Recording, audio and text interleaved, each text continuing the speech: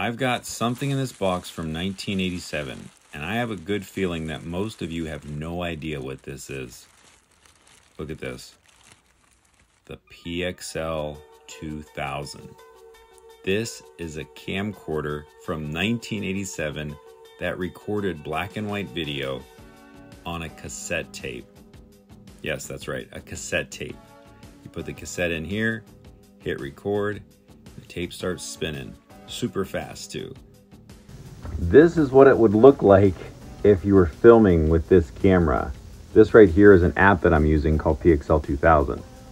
But if you'd like to see more about this and actually see the real footage from this, be sure to follow along.